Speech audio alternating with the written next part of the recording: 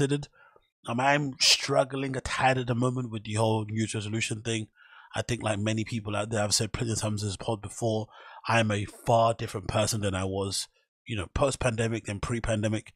I think pre-pandemic I was sort of autopilot, but I did have my routine structures and ways of kind of going about life that were quite ingrained and were pretty much solidified. But I think post-pandemic I've kind of come out of it and I've developed a real lazy mindset that I'd never had before. And I think a lot of it comes down to this word I keep hearing in my head whenever I'm about to do something that's going to be enriching or empowering to my life. What's the point?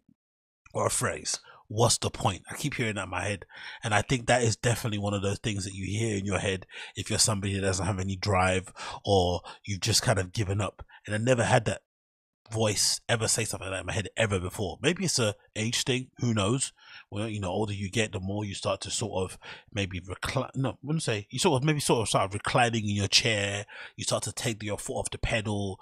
You're not super eager or angsty to prove yourself all the time, or to prove yourself to yourself. You're trying to prove others wrong or correct or whatever it may be. You're not trying to keep up with the Joneses. You maybe have accepted the natural course of how your life's going to go, but I'm not that kind of guy. I'm still that dude who thinks I can dictate every single part of my life with the actions I make. And it might be a bit naive to think that way. It might be a bit empty-headed, full-hearted, whatever it may be, but call me those names, tattoo them on me, stamp them on my forehead, mark me like a flipping cow. I'll go and believe those things because that's what's keeping me alive these days. Because why else would I want to stay in this godforsaken planet if I don't have any sort of dreams of trying to pursue or chase things a little bit lofty and a little bit out there? But motivation's been there. It's just the drive to get it done has been a bit absent. And again, like I said, I think it's a post-pandemic sort of malaise that I just haven't been able to shake yet.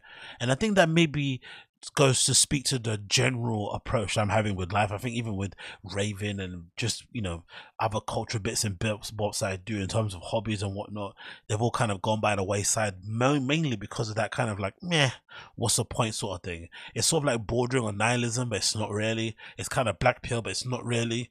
But it is a bit weird, and I'm slowly but surely getting to grips with that's what's going on and then trying to address it. Because one thing you shouldn't do is sort of pretend it's not happening and hope it just it goes away and it kind of rectifies itself over time, which it obviously won't.